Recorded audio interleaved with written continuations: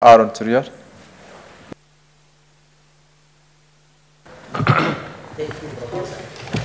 Thank you, Mr. Speaker. I wish to comment on two statements. Number one is a statement by Senator Chute on Bunge Towers. Mr. Speaker, when I left the commission, we had done everything that was needed for members to occupy that house. The only thing that was remaining was actually furniture.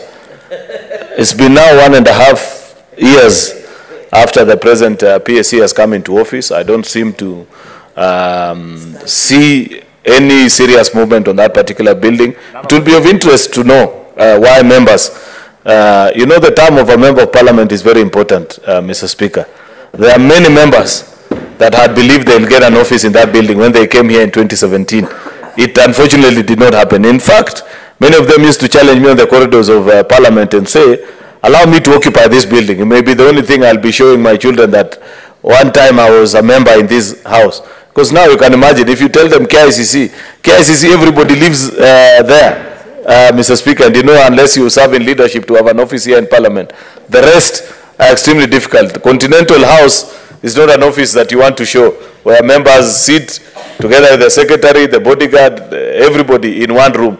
So it's really not conducive how members are conducting their duties. So I want to urge the committee that will be charged with that responsibility to really take the current PSC to task and have firm timelines, Mr. Speaker. I've seen their budget, which has grown tremendously, but unfortunately, I think we need to pass a resolution of the House banning all travel by members of PSC until the day they will allow members to serve in that particular office. Then we can allow them to travel after that. Lastly, Mr. Speaker, I'd wish that my good friend Sifuna can take time to explain to his colleagues from the minority side the provisions of Article 249. The command of the police service is such that it is independent. So there is no government side and minority side on who can direct police on what to do.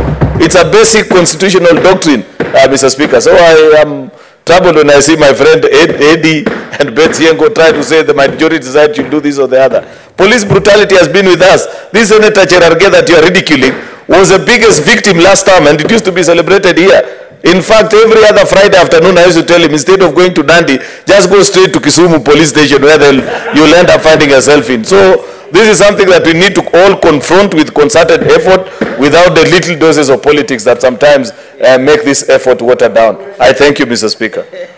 Senator Edwin Sifuna. Yes. Thank you, Mr. Speaker. I personally believe that all of us are born with ability to tell right from wrong.